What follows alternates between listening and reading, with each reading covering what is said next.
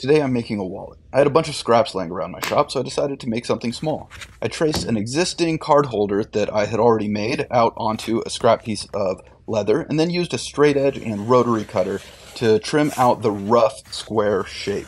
This rotary cutter makes quick work of long straight cuts.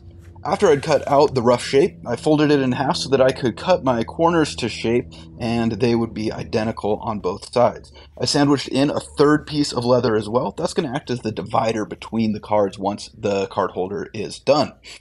After I cut it to shape, I went ahead and skived the edges. This is where you thin the edges where the seam is going to go so that your stitched seams don't end up being really super fat and chunky. I used way too much glue on the seam, clamped it up, and then it was time to start my stitch line. I traced it and then used my pricking irons to punch the holes in and then stitched both sides up. I pounded them flat, sanded the edges, burnished them, and there's a wallet.